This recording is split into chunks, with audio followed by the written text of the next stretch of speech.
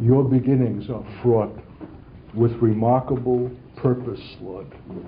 And we ask a grace that you would begin, my God, to open our heart and our understanding of what was in creation from the very first. That is the statement of yourself, of what you are as God. And that we have not even begin, my God, to understand, to apprehend. We ask, Lord, that you would do something for the foundations of our own life, our own faith for the church, as we go back to the beginnings, my God, and see there the things that are implicit for the end. Grant now, my God, your direction, the expression of your heart and wisdom and understanding in that measure that is appointed for us. And we thank you for the privilege of what is before us to go back to the beginning, to the origin of things, to creation itself. Guide us by your precious eye. We thank you and give you praise for this privileged time now in Jesus' name. Amen. Okay. Well, just to read from Genesis 1:1. In the beginning, God created the heaven and the earth. Probably wouldn't hurt to spend a few weeks on that verse. It's not the beginning of God, because God is without beginning. God is from eternity to eternity. He's self-existent. But it's the beginning of God's act of creation. And that's what we want to focus on. The heaven and the earth. So this is the span of God's creative intention of these spheres. And both deserve uttermost respect. Somewhere in this Jewish commentary, let me see if I can find it, or elsewhere that I've seen it, it says that we need to have our feet on the earth, but our head and hearts in heaven. So we need to span the breadth of what is in God's creation, heaven and earth. In fact, we're called to be a heavenly people on the earth, and to bring the dimensions of heaven into the ordinary and the everyday and the earthly things. So I'm happy for God's heaven and earth, and that he might give us a deepened appreciation for both. Probably the one cannot be understood independent of the other. You can't consider heaven separate from the earth, and earth will suffer if it's considered separately and independently from heaven. Somehow these two domains of God need to be brought into his perspective. So, all the earth was without form and void, and darkness was upon the face of the deep, and the Spirit of God moved upon the face of the waters, and God said, "Let there be light." There was light, and God saw the light, that it was good. God divided the light from the darkness, and God called the light day, and the darkness he called night, and the evening and the morning were the first day. So I'm not going to read beyond that, because that's part of your own assignment to familiarize yourself again with the scriptures and the way in which it has pleased God to set down his creation and to establish it day by day in the divine wisdom, but that it begins with light is something that should not be lost to us. Light is the beginning, and that there's a separation from darkness is God's first creative act. And somehow we have not only creation to consider, but covenant. And it's interesting in this Jewish commentary on the Torah that they recognized that there's a connection, that in the biblical view, creation and history belong together. Creation is the foundation of a covenantal relationship between God and the world, and is in a specific and important sense between God and Israel. So God's intention, though Israel is not yet made mention, is already implicit, according to these commentators, in the acts of creation. And if we follow out Genesis, it's not long before we come to it. man, and then the descendants of men, the judgment of God with the flood, Noah and his descendants, and out of that line comes Abraham, and God's redemptive strategy in reconciling a lost mankind to himself that has already taken place in the early chapters of Genesis, creation and the fall, and then Abraham, and out of Abraham, Israel, because God has got to have a demonstration of what he is and about in the earth and before all nations, in the one nation that he has appointed and with whom he has made covenant. We'll get into this again. There's got to be something set before the nations that is graphic, visible, and tangible. And Israel is appointed of all nations for that task, to set before the nations the demonstration of God and his way by its own conduct and its own practice. That Israel has failed in that is part of the continuing tragedy and misfortune of man's failure, but that God will ultimately bring that through, and which the church has significant part, is the whole Heilsgeschichte, the salvation history of God. It's a cosmic sweep of God, a tremendous drama, and the church that is ignorant of it is condemned, as I so often say, to a mere succession of Sundays, to mere services. The thing that makes the church is its understanding of its place in this whole drama that has its inception in creation and its conclusion in Revelation, in the triumphal fulfillment of God's intention of what was with him at the first. In the beginning, God.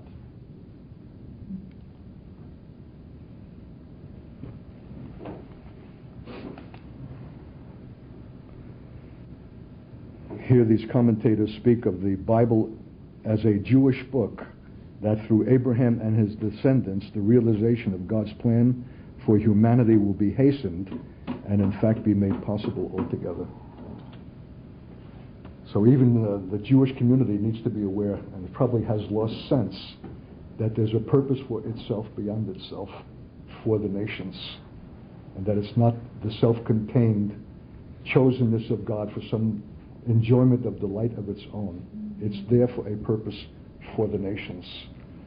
And maybe part of the church's function is to instruct Israel about its own meaning, because it has been lost to it in its lostness. But here, in this commentary, the reference is touched that from the beginning, this whole Genesis and the coming forth into Abraham has to do with God's plan for humanity, all nations, for the redemption of his creation. Okay. I don't know where to turn. I've got so many possibilities before me.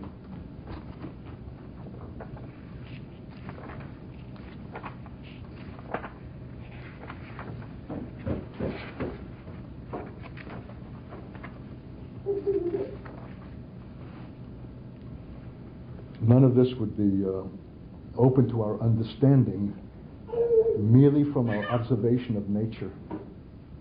That no amount of scientific explanation about how things have come to be or any observation of nature is itself an instruction, but that the Word of God tells us how to understand creation. In the beginning, God created. There's no argument, there's no defense of God. It goes without saying, it's implied. God is God, and that creation is his work, and that the only way to understand it is to receive what he speaks about it and how he has performed it, and to find his purpose in his word about it. If we were left without a word, we would be left to speculation of every conflicting kind. But God has spoken and given us an understanding in his word that he's the author of creation, and that we know that God, by definition, is a purposeful God, so that his purpose must be implied in what he has created, making man in his own image, giving man a platform for his activity, and in the way in which God has been pleased to establish the heaven and the earth.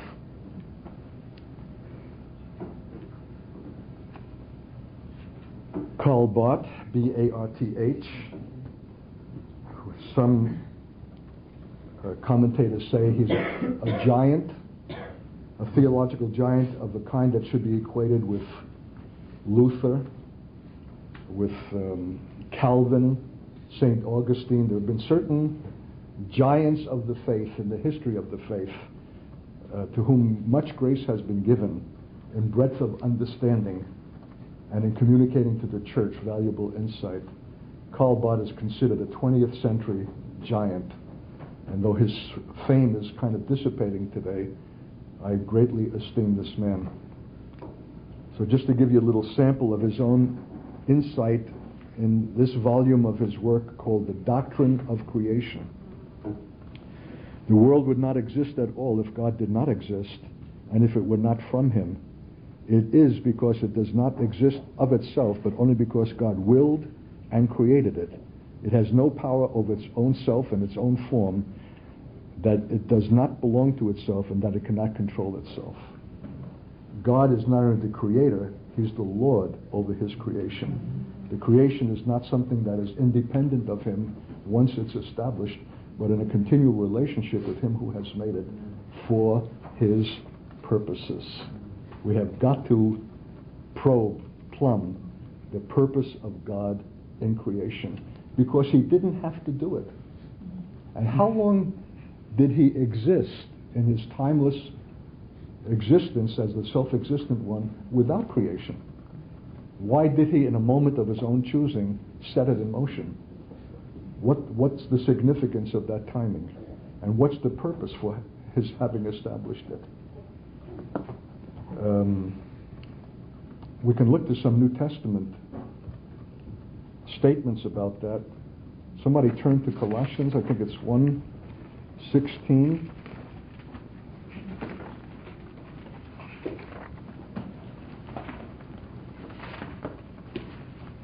Somebody turn to Romans 1:17. Hebrews chapter 1 verse 2. And Revelation chapter 4 speaks about creation. Let's hear those New Testament statements that might give us a sense of the purpose of God in his creation. Has someone turned to Colossians? I've got that one. Okay. Colossians 1:16. For by him all things were created, both in the heavens and on earth, visible and invisible, whether thrones or dominions or rulers or authorities, all things have been created by him and for him. Amen. Let that sink into our hearing a bit. Created by him and for him. Okay.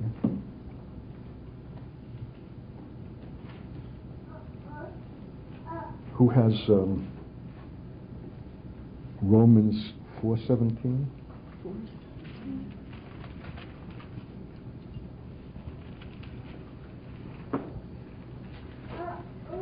As it is written, I have made you the father of many nations, in the sight of God in whom he believed.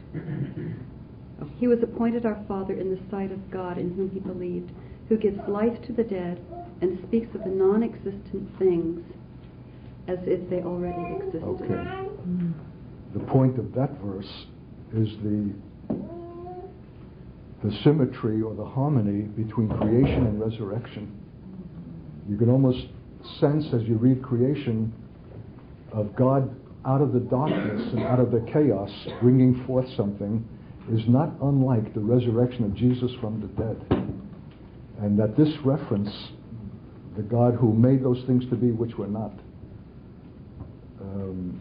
echoes again the genius of God in creation, so that the resurrection is God again asserting himself as creator.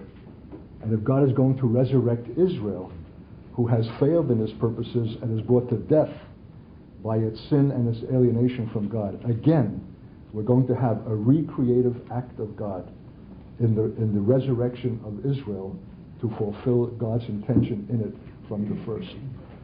So every resurrection act is another assertion of God and his creative power. And there's a reason why in seminaries they teach a course called Creation and Redemption. They bring together creation and redemption because redemption is nothing other than God acting in creative power to fulfill his intention from the first in things that have failed of that intention through the failure and sin of man, Israel, and the church. And every time God will answer to man's failure, he answers it the same power by which he at the first asserted in creation. So we just need to be alive to the affinity between creation and resurrection.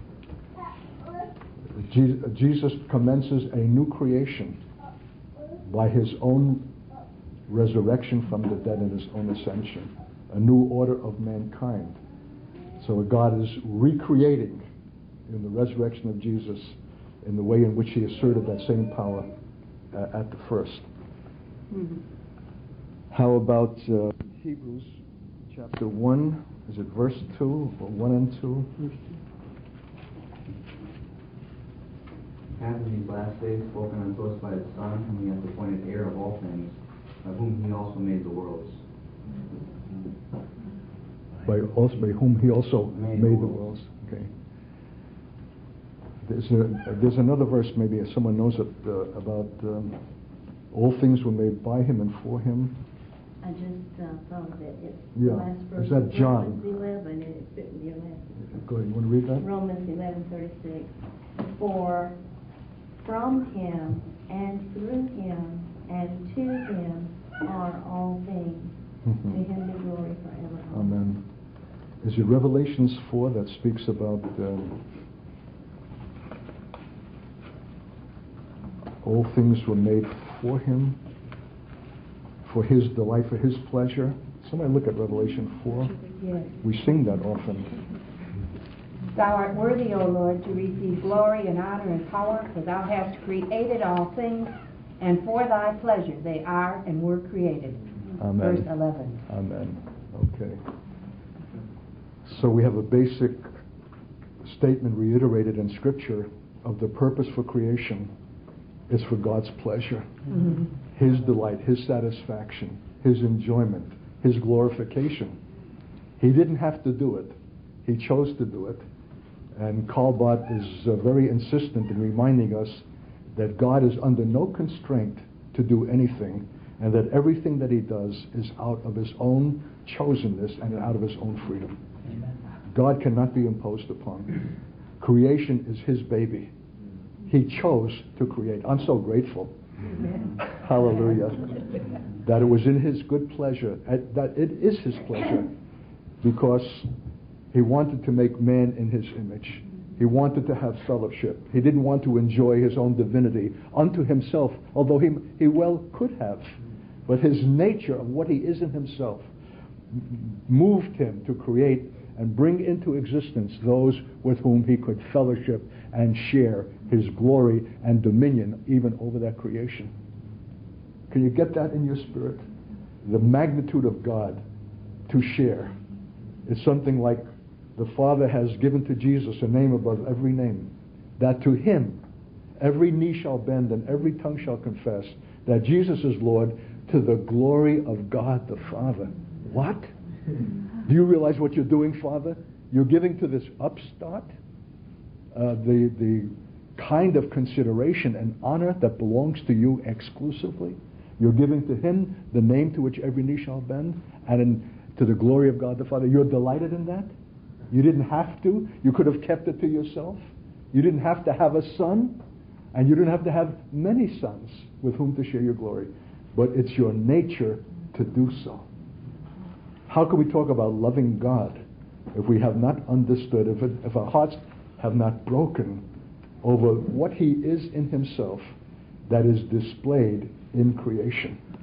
In a creation that need not have been, except that he chose to perform it and opened himself to an unnecessary anguish and pain and suffering in the failure of Adam and Eve, in the failure of Cain, in the nations that were in rebellion against him in chapter 10 and 11 of Genesis.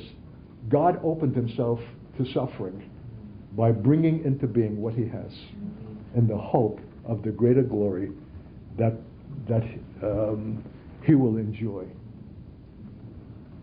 I don't know how to say this. I'm trying to feel my way into this myself. And these theologians, and Karl Barth especially, wrestles with this. That this act of creation is the constitutive act of his deity. Don't get panicky when you hear some highfalutin language. He's not saying these things to be fancy and say, look, man, no hands. But a theologian, more than us, is extremely careful about the words that he employs. And they are always lean, no more than is necessary to communicate the thought.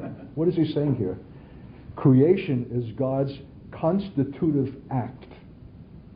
Can you think of one thing that you have done that you would say, you want to know who I am? Consider this one thing that I've done. This one thing that I have done expresses me. It's the genius of what I am about, summed up in this one act. That's what creation is for God. It's his constitutive act. It's what he is in himself is expressed in the phenomenon or the act of creation. Creation is God acting out of himself for his own purpose, by which he reveals what he is in himself: benevolent, loving, desiring fellowship, wanting to share his glory, not willing to be contained in himself as exclusive unto himself nor for himself. Well, what's the implication of the revelation of God in creation, if that's true of him, for us, who are his church, which he has created? That we should not also exhibit that reality and that mentality and that spirit in ourselves. Are we for ourselves? That church that is only a self-perpetuating entity and whose programs are only designed for its own continuation contradict the genius and the character of what God is in himself as revealed in creation. He chose not to be alone. He chose to be for others. He chose to share. He's not a self-perpetuating God for himself. And the church that loses that character, or that never had it, how then is it the testimony or the witness of the God who in the beginning created? Do we appreciate our own creation? And what is the purpose for ourselves as church? That ought to be the reflection of what was his purpose in having created creation to begin with. See the implications of this? This is theological reflection. And the beauty of it is that it's not reserved for theologians alone. God intends for the church to be theological, because theos is God. And theological is thought, rumination, consideration of God. That's why in the German universities, unlike America, seminaries were not a separate institution. They were part of the university. But theology was called the queen of the sciences. It was the crown of all learning. If you took science or philosophy or history, it was only as a foundation to bring you into the deeper consideration of the study of God that contains all of that. Because there's no history without a world. There's no history without a mankind that God has created. So the Germans rightly understood that theology is the queen of all consideration. And it needs to be our understanding also. Can you imagine a church that's bored? A church that's predictable? A church that's listless? That has to find some novelty to entertain its congregants when it has the breadth of all this given by God for its consideration and to grow thereby. Thank you, Lord. So,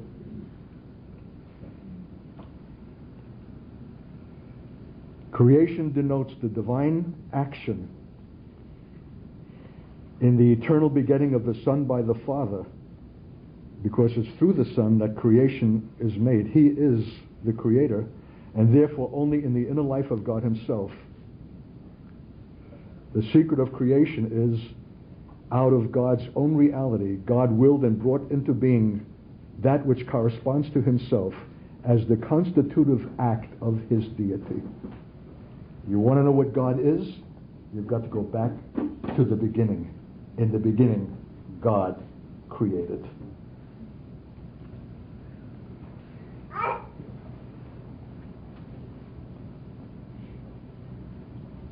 So this creation also indicates a relationship between God and the world, and one in which God enjoys an absolute superiority and a lordship on the one hand and the dependence of creation on the other. Maybe sometime in the course of these days we'll look at Acts 17, when Paul, steeped in Hebrew understanding, is brought by God to Athens, which is the classic capital of the pagan world, and the glory that was Greece, of humanism, of philosophy. And he sets before them in one statement the purpose of God. He says, God has made of one blood all nations of men and established their bounds and their habitations, that they might seek after him. He says, God who created the heavens and the earth is Lord over all. In one statement from Paul, he sets forth a foundational view of reality that has its heart in the fact that God created the heavens and the earth and the nations and all them that dwell therein. That you Athenians have not got a playground for yourself to do your thing independent of him who created it and has a purpose in it. That you're Greek and not French, and that you're in this part of the Mediterranean world is not happenstance nor accident, but part of the divine wisdom and strategy in creation. Because the God who made the heavens and the earth is the Lord over all, including Athens and including you. And if you don't reckon on that and continue in your independent and highfalutin, self-celebrating way, enjoying your own culture, your own civilization, the day will come when Greeks will be known for greasy spoon diners. And that's all they'll be known for. There'll be a second-rate, third-rate backwater of the world, and the glory that was Greece will be reduced to a scandal and shame of a nation that's reduced to nothingness, fighting over Cyprus with the Turks. Thank you, Lord, for that statement. Because they did not heed the apostolic word that came to them at their principal place at Mars Hill, where they come every day to hear some new thing. They heard the word of God and the definitive statement of God about God and refused to take it into consideration and lost what measure they had and became a shambles and a contradiction to what was once the supreme glory of civilization. And that is that the God who creates is also the God who's Lord. Do you know why? Because when you create something, you own it. It's yours. And you're Lord over it, to do with it what you will, for you have created it for your purpose alone. It behooves us, who have life by virtue of that creation, to understand something of what those purposes are. For what shall it mean for us to live in ignorance of them? If he's Lord over his creation, and we have the privilege of life because of it, what is our purpose in that creation? And how shall we go about making our decisions and calling our shots and living our lives in a reckless indifference to the underlying and great purposes of God in having established the creation in which we have our being? And I would say that the great tragedy that permeates the earth and Russia, as we spoke in the prayer time, has come out of a willful ignorance and a rejection of not wanting to know what the purpose of God is, lest we find ourselves in conflict with it or having to surrender our petty purposes in an acknowledgement of his greater purpose.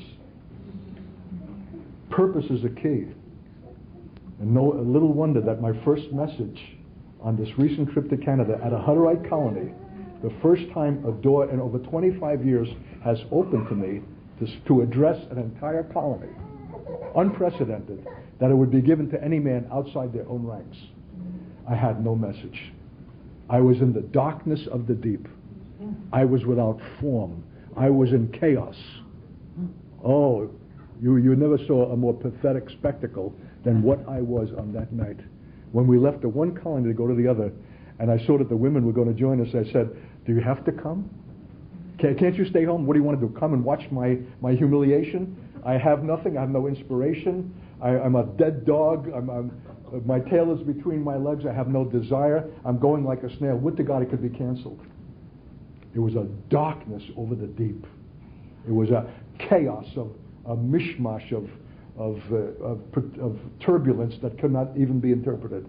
And I came into that, and we arrived at that colony, and we sat down with the spiritual leader and some of his sons and them in the living room, and they were making chit-chat.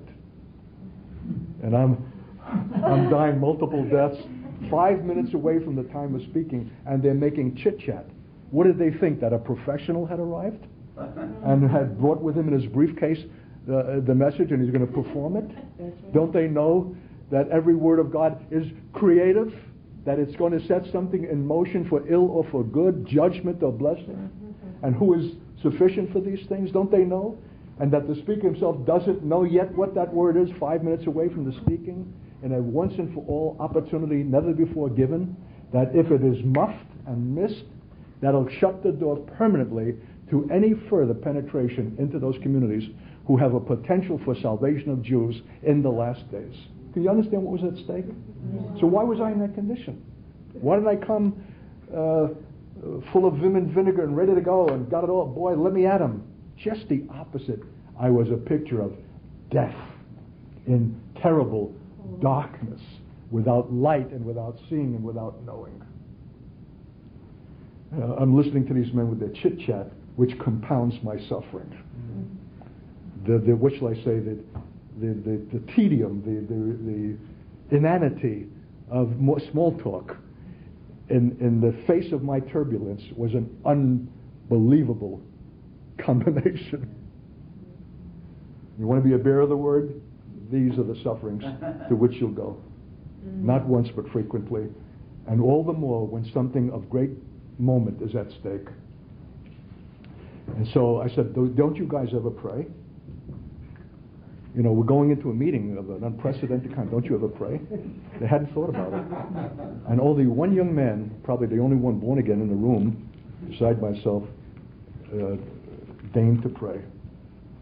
And then I said to this brother, the leader, I said, do you have a place where I can just have a few moments alone with the Lord? He shut me in his office, and I went down on my knees. Should have gone down on my face. I cried out, Lord, look at the pathetic condition that I'm in, moments away from a life and death situation, and I have not a word. What's the word, Lord? And the word was purpose. That's the one word, purpose. And I came before that congregation. Oh, I wish I could describe it. It would have taken the wind out of your sails. The children were in the front. How can they hear a man like me? And behind them, their parents with their arms over them, looking with that kind of look. Like my first words to them were like, I feel like I've come from another planet. I mean, there's just no correspondence between us. There's no way that you can conceivably understand anything that I could say. We're just from remote, ends of the earth. That's the way I was impacted by looking at their faces. That's why God says, don't look at their faces. And then I opened my mouth in that terrible death and began to speak a purpose. And the Lord quickened the remembrance of a line from that American philosopher, poet, Thoreau. I think it's David Thoreau, who wrote a book called Walden Pond in about the 1850s, something like that, in which he said, all men live lives of quiet desperation. And my message to them was, God combining the word purpose and the remembrance of Thoreau, that except you have consciously and willfully sought the Lord to understand his purposes and have taken them to your own heart to live them out, your life is a life of quiet desperation. No matter how much occupied you are with your Hutterite tasks, and they are a very industrious, productive people, in the midst of all of that, if you're not consciously living for the purpose of God, your life is a life of quiet desperation. And that was the word of the Lord.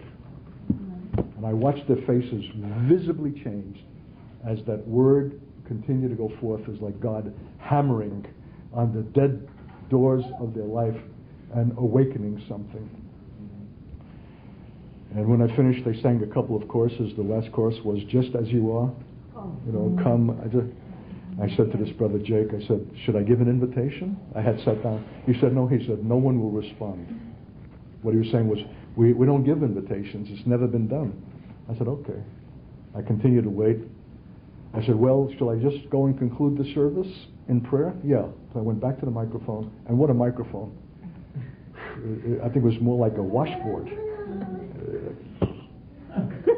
I never heard sound more choked and stultifying than out of that inadequate piece of technology. Huh?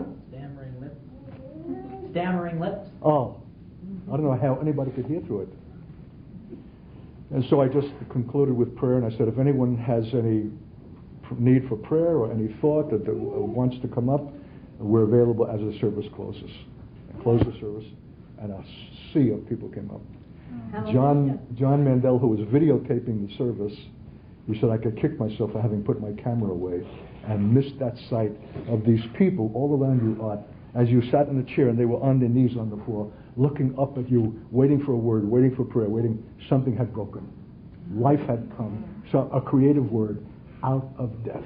And now I'm hearing from these Hutterites who have heard of that I'm being called a false prophet for having given an invitation, that it's a no-no, that you don't. So you can believe that if anything is born of God, it's going to receive a counteraction against it.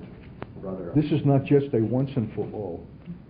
Everything that has to do with creation initially must in some measure accompany every creative act of God. And I just gave you an example of one. If you had the patience, there were two other occasions in those days exactly like that. In the 10, 12 days in Canada where something was birthed out of the same kind of death, the sense of futility, despair, hopelessness, and darkness. Where on another occasion in North Bay, Canada, at a charismatic meeting where the Messianics had been invited, I looked out on this droll sight, D-R-O-L-L, totally dispiriting, listening to the so-called worship from the platform that was so blah, and the pastor who was leading in it, a man who gave such evidence of defeat and failed life, that the whole thing was a statement of all that is lamentable in present-day Christendom and charismatic Christianity. And I'm looking at these faces and their condition. They all looked like high school dropouts. I'm a high school dropout myself. But what I'm saying is they looked like people who were dull, incapable of being reached, and somehow satisfied with this blah kind of thing that was going on. And how am I going to address that? And my first words were, I said, I can't recall another occasion where I had been provoked to Jewish snobbery as I am tonight. Because I've been looking down my Jewish nose at your reprehensible Gentile dullness. And before I could get that statement out of my mouth, the Lord took over. He took over. Out of that, I was expressing my despair of any hope of communication, and that the only thing you've done for me is awaken me to being a Jewish snob. And before I could get that statement out of my mouth, the Lord, and I would to God you could have been there. I had a freedom. I was moving. I don't know that my feet were on the ground. I was from one side of the room to the other. And I watched the faces they were awakening from their death. And when I finished, I could not believe it was the same congregation with which I had begun. Something had taken place of a creative kind that made all things new and had brought them into the purposes of God. Because North Bay is at a lake and river system that if you follow it long enough, it'll bring you into the Great Lakes from the most northernmost locations of Canada through North Bay in smallest craft all the way into the Great Lakes and to Duluth, 150 miles from us, and to us, and from us, God knows where. God will be bringing Jews one day, because a word came forth in North Bay, Canada, to an unsuspecting audience that had no sense of God's purpose in the mystery of Israel, to embrace it in one hearing by the creative word of God that had come into their death through death. So it behooves us to understand the anatomy of creation. If God had to bring forth out of darkness and out of chaos by the operation of His Spirit. To begin with, what shall it be at any occasion when God is again creative? And what is the work of God if it is not that? And what are we performing if we're just bringing messages or predictable things that is not the creative work of God in the given moment according to His wisdom, which includes today at this table? That's the picture. That's why if there was any way that I could have been kept from this table, I would have grasped at it. I came like the proverbial snail. I don't want to begin. How do you begin to consider the awesome dimensions of creation? Of all of the books, where'd I turn, Lord? So there's always some resonance of a darkness over the deep, especially if it's got to do with the deep. Let's look at that. That's a statement there, really. Verse 2. Did you hear what he just said? No. Especially, how did he just say If it has to do with the deep. Yeah, I mean, that was Yeah. a deep statement. And if it has not to do with the deep, we ought not to have anything to do with it. He's not called us to surface phenomena or triviality. And to that, I'll turn to Gerhard von Rad and his commentary on Genesis. Great Old Testament scholar. Statement is that God is the Lord of the world, but not only in the sense that He subjected a pre-existing chaos to His ordering will. So he sees creation as coming out of some pre-existing chaos. And this is a contradiction and a paradox. But paradoxes are not uncommon in the Scripture and in the faith, because we know that God created ex nihilo, E-X space N-I-H-I-L-O, which in Latin means out of nothing. In other words, God has no dependency. He does not require raw material. He Himself creates from nothing the whole thing, that to be Lord over all, and that He owes nothing to anything that precedes Him to draw from it in order to create. And yet, the Scripture, in a strange way, indicates that there was something there at the time of creation that He had to separate in order to bring forth the world. And it's a mystery, and men need to probe it, as we're seeking to do even now. The earth was without form and void, and darkness was upon the face of the deep. You can look in your version with me from 45 verse 7. I form the light and create darkness. I make peace, national well-being. Moral evil proceeds from the will of men, but physical evil proceeds from the will of God. And I create physical evil, calamity. I am the Lord who does all these things. Verse 8, let fall in showers, you heavens from above, and let the skies rain down righteousness, the pure spiritual heavenly life, possibilities that have their foundation in the holy being of God. Let the earth open and let them, skies and earth, sprout forth salvation. Let the righteousness germinate and spring up as plants do together. I, the Lord, have created it. Woe to him who strives with his maker. I don't know if you've noticed how frequently in the Psalms, and especially in Isaiah, God reminds Israel that He is the Creator and the maker of Israel itself. He's created not only creation, He's created Israel. And somehow it's critical for Israel's understanding of God to reckon on God as being the Creator. It says in verse 15, and here's Israel's statement, truly you are a God who hides yourself, O God of Israel, the Savior. Verse 17, but Israel shall be saved by the Lord with an everlasting salvation. You shall not put to shame or confound to all eternity. For thus says the Lord, who created the heavens, and God Himself, who formed the earth and made it, who established it and created it, not a worthless waste. He formed it to be inhabited. I am the Lord, and there is no one else. So there's a remarkable conjunction, God reasserting Himself as Creator, and also Israel's deliverer, Israel's Savior, because it's going to take God in His creative power to establish that restoration. Here's a little footnote to that statement about the reiteration of God as creator in the scriptures pertaining to Israel. In this Jewish commentary on Genesis, Isaiah describes God's creation of Israel in the same terms that Genesis uses in describing the creation of the world.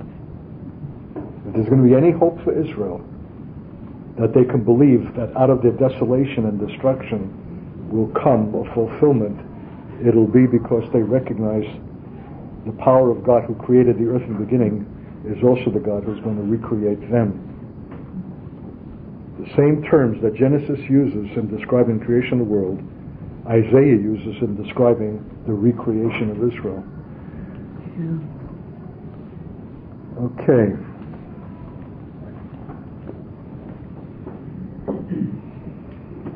I just wanted to finish up on this German theologian wrestling over the issue of this chaos.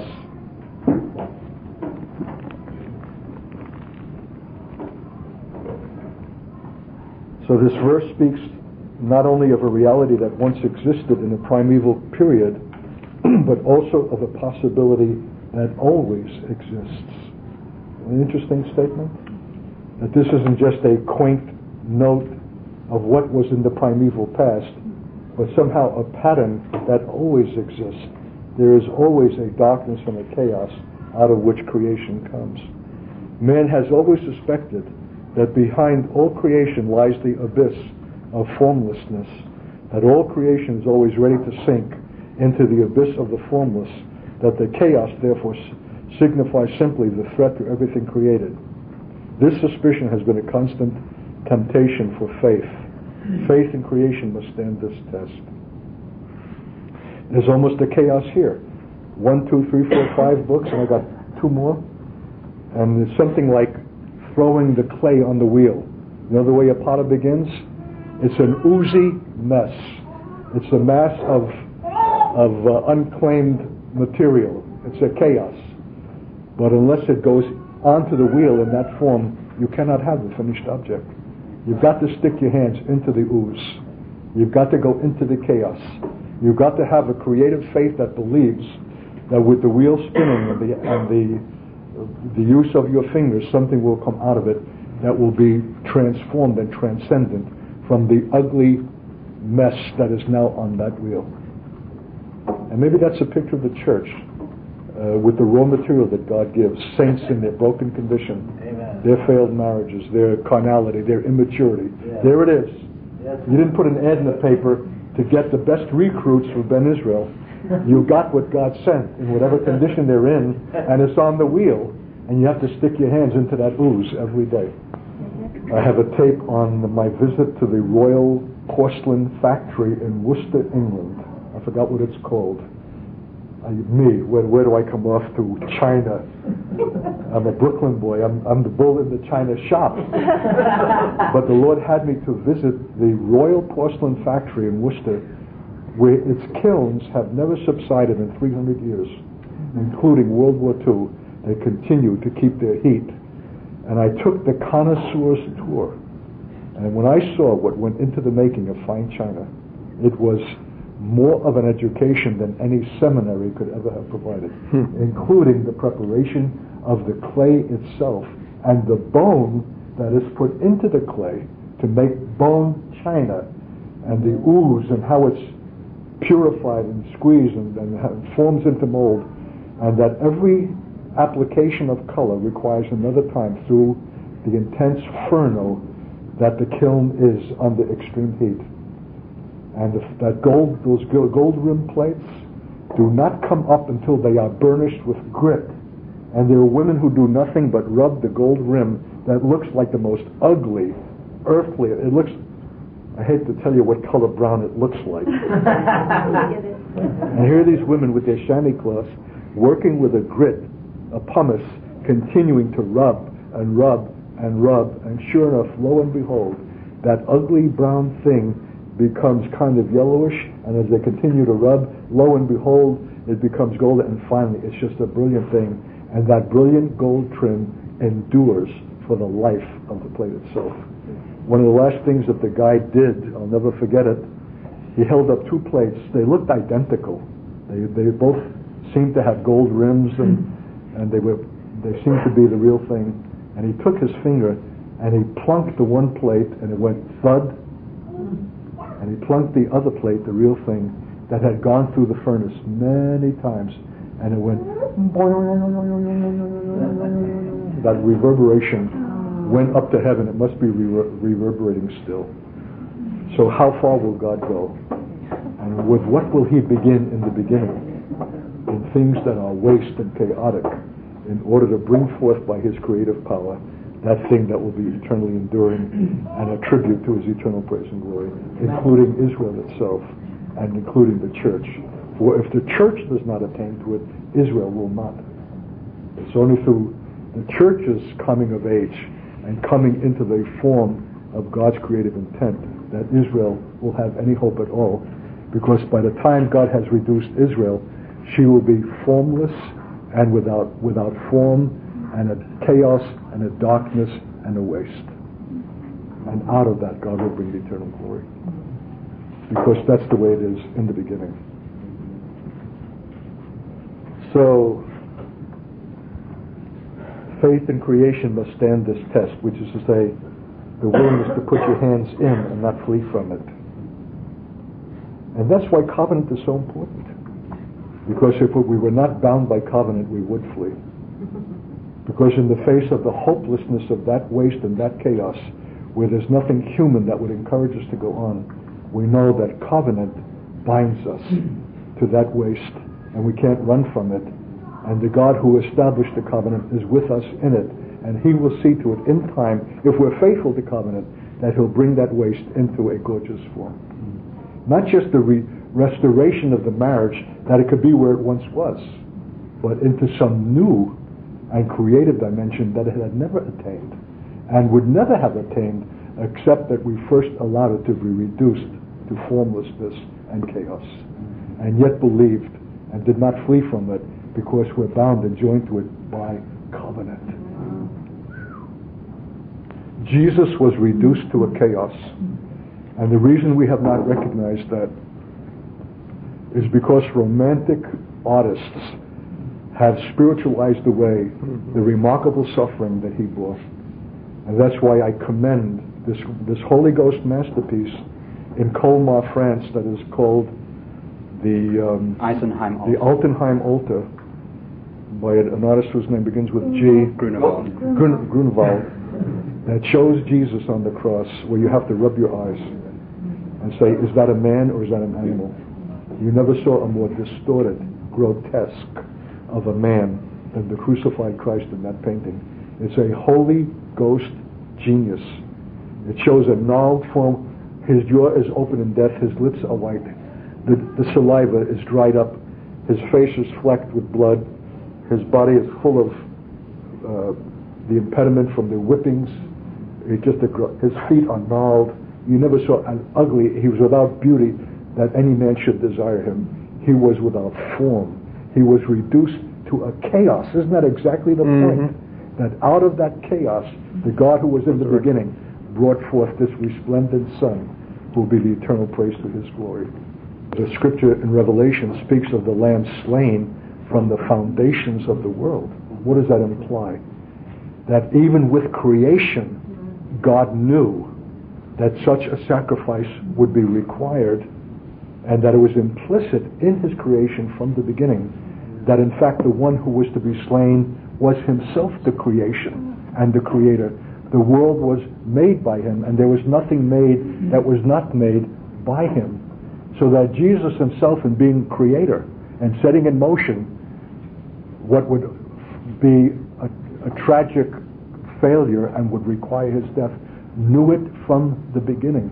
He was willing for the suffering of his own formlessness and being made a grotesque and a waste and a desolation from creation itself. Now, what does that say about God? That he knew that with creation it was not going to be a picnic. That this wasn't a little casual enjoyment of an artist taking a dab at something, but something would be required in this creation by the very necessity of it that would make his suffering implicit from its foundation. So we'll come back to this again. But what a revelation of God. That creation is not some kind of top of his head thought of the moment. It's the deepest statement. It is the constitutive act of God. In that act of creation, God sets himself forth in a way that would not have been our opportunity to know him if he had not done it. But to know him as he is in what is implicit in his creation from the beginning, even his willingness to stick his hands into the ooze of the darkness and the waste and the chaos in order to separate and to bring forth. It's a wonderful statement. It's nothing less than, in fact, what he does at the cross. It's the same thing again, reiterated. It's a God who's willing to suffer, who need not have done it, but chose freely out of his own sovereignty to perform it. Because that's what he is as God. And if that's what he is as God, in the willingness to embrace that suffering and that anguish that continues for him still, as he listens to the blasphemous rejection of himself that goes forth from all over the face of the earth today, from what he has created in his image, and watches that image being perverted and destroyed through homosexuality, through drugs, men being made bestial, worse than animals. Yet he bears it, and he knew it from the first, because he wanted fellowship with man, because he wanted to share his glory, because he's a God who gives of himself. He's the eternal sacrifice, always pouring out. And he seeks a bride who will also be slain. Well, we follow the Lord, and Israel itself will have its road to Calvary. So if all this is true, can you think of the significance of the advent of evolution through Darwin? What that meant when that struck the civilized Christian world at the end of the 19th century and the commencement of the 20th? The brilliant concept of evolution and science as an explanation for the world and for creation as being accidental, as having evolutionary forms, and that all life that we know it had its origin in this and came successively through a process of selection. It's the most tantalizing, beguiling, tempting, give me a word. It's an affront and a seduction for the human mind to think in terms like that completely, in every point in particular, repudiate the explanation of creation given in Scripture about God as God. So to lose that scriptural understanding given in the Word, even unconsciously, to be affected by the evolutionary temper of modern thought, is to lose to that degree the uniqueness of God, the awesomeness of God, the holiness of God, the character of God, the fear of God, the love of God. And that's exactly what is the truth of the condition of the church today. It has been affected more than it knows, because it has not contended for the faith. It has not recognized what a demonic assault that theory of evolution has been in its power. And it permeates its own household, its children. They're going to the public schools, they're getting it. It's in the air. It cannot help but depreciate the sense of God that would have been ours had we exclusively clung to the Word of God that explains to us, in the beginning, God created the heavens and the earth. So we need to fight our way back to a pristine and original comprehension of that creation as being the statement of God, or we will find ourselves losing the sense of God that comes to us as creator from the first. And if I had the ability and the skill and the knowledge to show you the connection between evolution and racism, that if there are higher forms and that the weaker forms have subsided, that there's such a thing then as a master race, as an Aryan race is the pinnacle of the evolutionary process. And the thing that is competing with it and opposing it are these defunct racial groups like gypsies and Jews who have too great an inroad into German civilization and manhood and seek to corrupt it. And so the only answer for them is extermination, that the superior evolutionary form of man might be triumphant and have 1,000-year rule and reign under the Reich the kingdom of death. So Hitler's racism is rooted in evolution. And so when we talk about death, it's more than we can understand at a glance.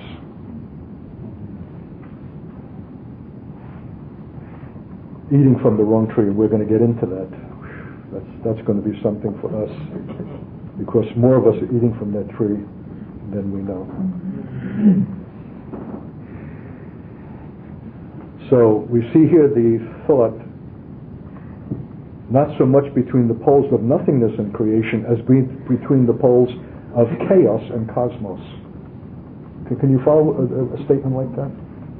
Here's this German theologian saying that as we're looking at this text, and what is a theologian burrows into the text, it's not the way we read it and we go on, we've read our chapter for the day. He's wrestling with this. Where does this stuff come from? How could it be pre-existent creation if God alone is the creator? Why did God's creation have to come out of that? So he says what we see is not so much the choice between nothingness and creation, that there was nothing before God created, but more the scriptures indicate that it's really the issue of chaos and cosmos. Cosmos is the ordered universe. Chaos is formlessness and destruction. Those are the two poles and the two options. God for the one, the devil for the other. So that in very creation, God is coming in and asserting what he is in bringing an order by separating out from the chaos light, earth, the stars, the firmaments, and then man. It's God, and we're on thin ground here. We're just being very tentative, speculative. Not enough is given us, only a clue, that it hints that there might have been some attempt of the evil one, this fallen and presumptuous angel, whose beauty beguiled him and deceived him, that he had some measure of power to attempt to mock God by imitating God and taking a stab at it himself. But what did he produce, if that's true? But those that reflected his nature, that is to say, cruel, violent, invested with great power, size, the kinds of values that are contrary to God, who chooses that which is weak, lowly, and humble. God shows himself in his choices and the devil in his. And now God comes. In the beginning is not God. God was forever. But in the beginning of creation, he enters something that evidently already was in some kind of a state, that perhaps God judged and reduced it to the chaos. And the existence of these prehistoric mammals, their bones, that whole archaeology, is that the word? Paleontology. Huh? Paleontology. Paleontology is the actual examination of the bones, has supported a view that, well, how could creation have been this recent when we have evidences of some forms of life that go back into primeval time? Well, the answer might be that is a pre-creation, a primeval existence, which God brought into judgment and reduced to waste, and then out of it brought forth the creation that we now occupy. Is one way to see it. But I don't see God rushing to make an explanation. He's allowing men to have enough rope to hang themselves, and they're seeking to find their own explanations from the tree of knowledge rather than from the Word. So let me get to this.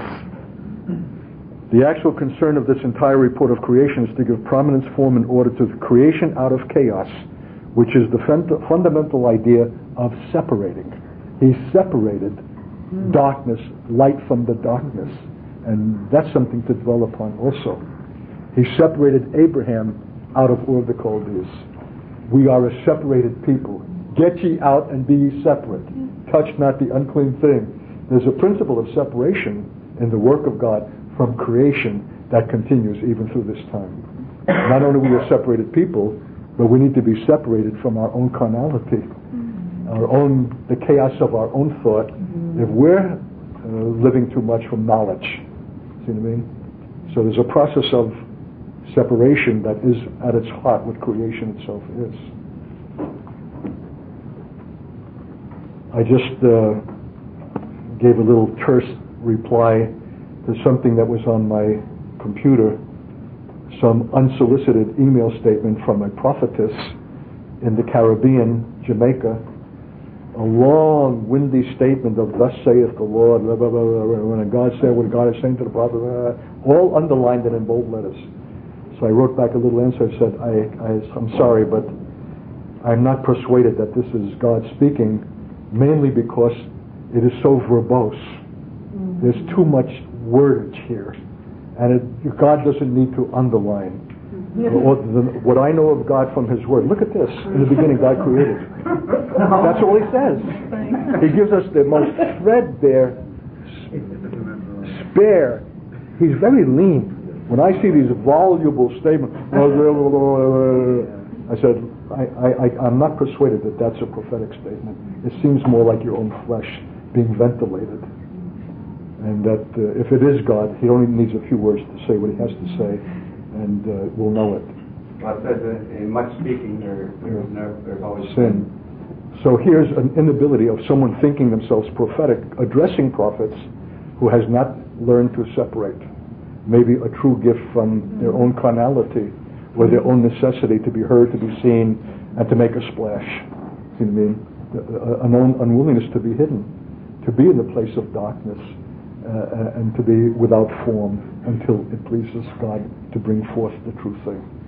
One of the greatest reproaches that we had to face in the first years of this community is, what are you doing? What are you producing? We couldn't answer. We were a mess. There was nothing coming out of us. We were a formless mess, waiting for God to. But we were being provoked. We should be doing something and performing something. You know what I mean? So there's an impatience in the church, and an unwilling to suffer a process of being separated, which I suppose is always painful, and to be separated from ourselves, which is maybe a final separation, that the truth of what God has formed can come forth. Something like Moses in the cloud for 6 days. Yeah. The whole process of Moses, separated from Egypt, separated from being a prince, separated in a tending sheep for how many years, separated at the burning bush, separated at Sinai. The whole process of God's continuing perfecting of a saint. So the idea of creation by the Word preserves, first of all, the most radical, essential distinction between creator and creature. Creation cannot be even remotely considered an emanation from God. It is not somehow an overflow or reflection of His being. You know what he's saying here? Creation is not some kind of God coming out of the pores, that this is an emanation of God. No, it's a conscious, chosen act that commences with His Word. He spoke and said, "Let there be." The Spirit of God brooded over the deep. He saw it. He felt the agony, the anguish, the judgment of it, and He spoke to it and commanded and separated from it by His Word. It's not an accidental creation. It's not an overflow. It's not something that it is rooted in the creative Word of God. And that's how we know of it, because He has given us the Word, that we should not speculate and go to the tree of knowledge and try to understand how all this came about. God said, "Let there be." So it is a product of His personal will, and the only continuity between God and His work is His Word. In the beginning, God spoke and said, "Let there be." Separate the light from the darkness. Let there be firmament. Let there be day and night. Let there be stars. Let there be vegetation. Let there be animals. Everything is spoken. So this is the distinct, quintessential act of God from creation, is His Word. We need a moment's respectful silence to be brought back in a pristine way to the respect for the Word, because it was the Word in the beginning that separated from the chaos when God spoke and said, "Let there be." And whenever God will separate, whenever He will bring out of chaos, whenever he will perform his creative act, whether it's with the Hutterites at that colony or North Bay or here or anywhere, through you or through me, it will be through his word. And that's why I was jealous to answer those people who think themselves prophetic. To say, aren't you saying too much? Isn't it too much your word? God doesn't require all that voluble statement that needs to be underlined. You who think that you're protecting the dignity of the prophetic office by your prophetic statement are in fact actually degrading it, because the prophetic office is the jealousy for the proclamation of the word of God that is God's word and not man's.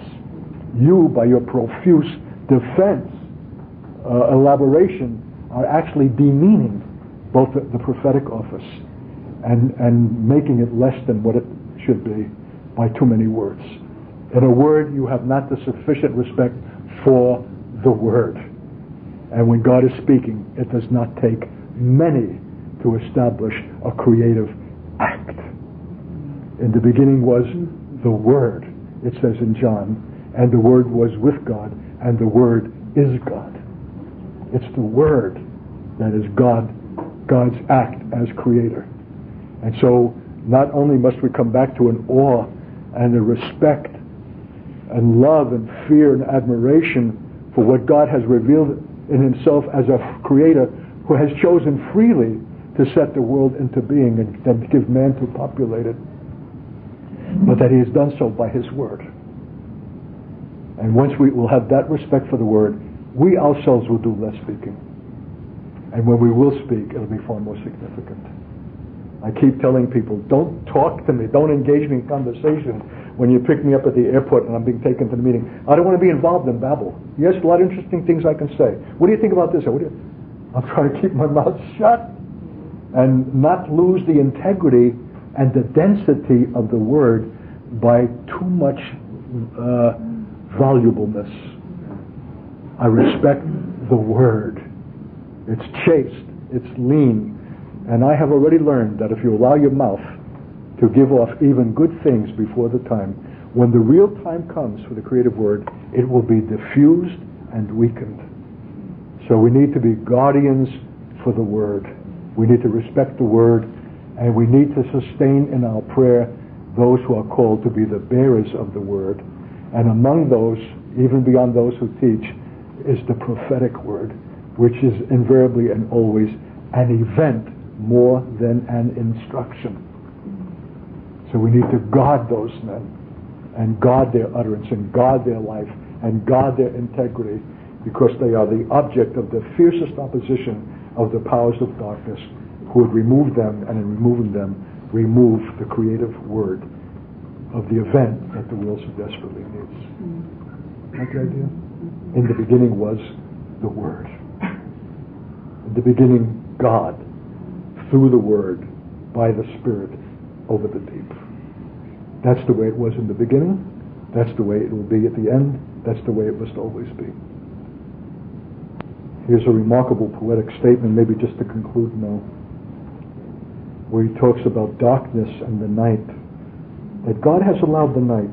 He called it night and day. He separated the light from the darkness. He called it day, he called it night. And he allows night and he allows darkness. And you wonder why. Besides the fact that it shuts out things and gives us the opportunity for sleep and for rest, night consists in nothing more than that the darkness of chaos, which was eliminated, now limited to be sure by order, but that every night, when the created world of forms flows together in formlessness, chaos regains a certain power over what has been created. How many of us have had night struggles? Strange dreams that haunt us that can't be interpreted. Most of my struggles are at night, in the realm of spirit, that somehow the Lord has allowed a residue of something at night and in darkness, maybe all the more that when light breaks forth in the dawn, we will be the greater appreciators of it. That there's a tension between darkness and light, night and day, that has to remain in the wisdom and the providence of God. He's not calling us to easy coasting, and it's all made. Here it is, it's all done. No, there's a continuing struggle. Creation is not yet completed. There are things set in motion that wait for the final provision that comes through the church itself, that can struggle through the night hours and anticipate the day, and that whose works will be done in light. And by the way, that's just as a piece of practical instruction that I'm surprised to find that most believers don't understand and practice, is my own practice before going to bed, as tired as I am, always to pray, Lord, I submit myself under your blood through the night hours. That's my morning prayer, to put myself under his blood from the commencement of the day, but also at the ending of the day, knowing that at night powers of darkness are in their element, and I don't want to be ravaged by them. That I'm under your blood and don't allow anything to come in to my night hours except through your oversight, your sovereignty. And no dreams and no harassments that the enemy would have a free field day in my unconscious sleep state to work his mischief, but only that measure of things that serve your redemptive purpose. You want to haunt me, you want to stir something to consciousness, you're allowing those things to be touched in symbolic dreams, but nothing more. So if you've not adopted that practice, I highly commend it, particularly as fathers and husbands, as priests in the home. We invoke the blood over our children, over our wives, over our whole household, that they would be protected through the night hours from the ravages of him who is the prince of darkness. And if we're in a place of the kind of responsibility that is mine in a fellowship, I pray that for the entire fellowship, that the blood be on every door, on every household, every head, through the night hours and then in the morning. So invoke the blood. Night somehow, darkness is yet an opportunity for the enemy to do his works, to seek his mischief. And we don't want to give him any more opportunity than the Lord himself will allow, who has created. Isn't that what we read? I have created the darkness. I make the light and create darkness. I create evil, calamity. I'm the Lord who does all these things. So woe to him who strives with his maker.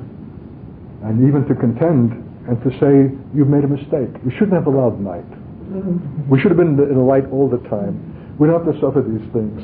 You should have not made an essential condition for creation the requirement to brood over a chaos and over a darkness. Let's not contend with our Maker, because what he has revealed in the beginning is his paradigm and his pattern right through to its ultimate fulfillment, especially for and through the church.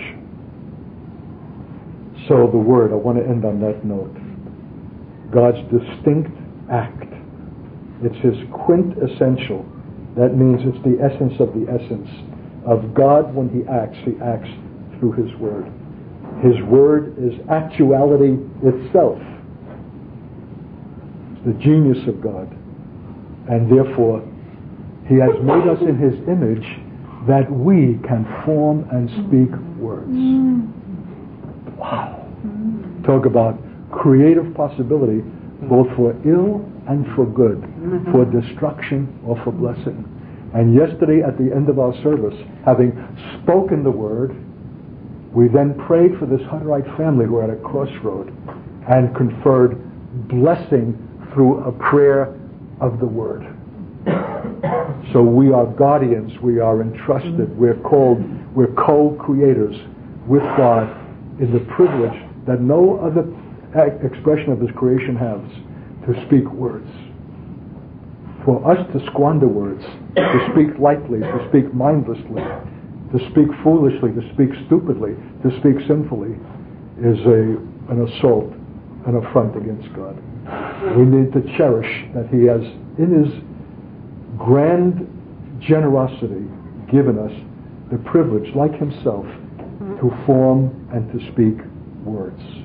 And if his speaking is his quintessential act, the designation and the signature of his being, what ought our speaking to be? Our words are what we are. What we say is what we are.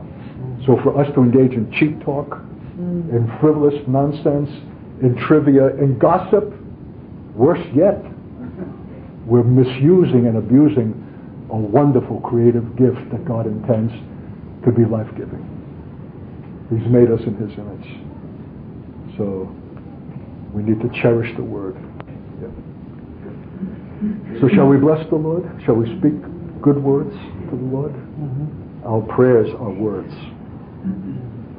Who is sufficient for these things? Mm-hmm. What to pray? And how many believers have I confused who love Israel and have been praying for the elimination of Arafat and the PLO, and if this would be removed, that would be removed, they would have clear sailing. And I'm saying, you might find yourself praying in opposition to God's own will. That He's the creator of devastation. Well, how should we pray, Art? We only knew how to pray what we thought was good from knowledge. Well, you're going to have to pray creatively by the Spirit, for only the Spirit of God knows the mind of the Lord. That's another kind of prayer, and much more demanding than our easy verbal praying for the peace of Jerusalem. We're speaking words. Hallelujah. I'm speaking them now. Now you know why I come as a snail to the table. Who does more speaking, and in the multitude of much speaking is sin. And my prayer often before the Lord is, forgive me that inadvertent transgression, the iniquity of priesthood, the iniquity of ministry, that inadvertently will always surface, always come up in one form or another in the volume of many words. Forgive me, Lord. I'm guilty even when I don't know it. There's a tension and a paradox even in my calling, that as I'm called to be a spokesman and a bearer of your word, yet I know that in the very operation something almost inadvertently finds expression that is not you. Forgive me that. Blot that out from the memory, the consciousness of those who have heard. Purify the stream. Let's pray.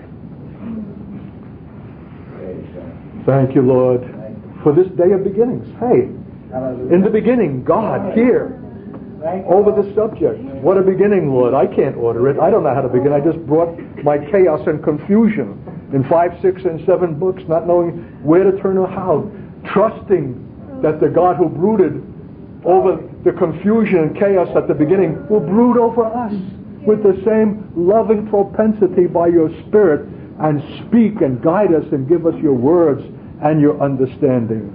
And Lord, we believe that you have. Oh, we're grateful. This morning was creative, Lord, and we thank you for that. It was life-giving. It will have consequence for the future. We will be far more patient when we have to face situations in our life that are chaotic and from which we desire to flee, and will not hold steady, trusting the covenant God to bring it through into a new form out of its formlessness. So we bless you, Lord. Bless the church. Give it patience, give it heart, give it hope, that you made to be in your image, to finish, my God, what you have begun by the same power and through the exercise of the Word by the Spirit with which it began. We thank you for the preciousness of the faith, the preciousness of our God, the greatness of our God, revealed from the first in His quintessential act, in what was constitutive of His deity, in creating the heavens and the earth and all that in them is. We bow before you, Lord. We we prostrate ourselves. Yes, we're sitting, but our spirits are before you, Lord. We're stretched out on our faces, my God. We have said too much. We've spoken too often. We have been too light, too critical. We have not guarded our mouths, the precious sacred privilege you have given us to form words. We've not sufficiently recognized you, my God. Forgive us, Lord. We just come down before you. We're silent before the Holy One of Israel, who chose out of His free will in the beginning to create not only the earth, but heaven. Thank you, Lord. Oh, we're grateful that we have such a God as you are. Bless your name forever.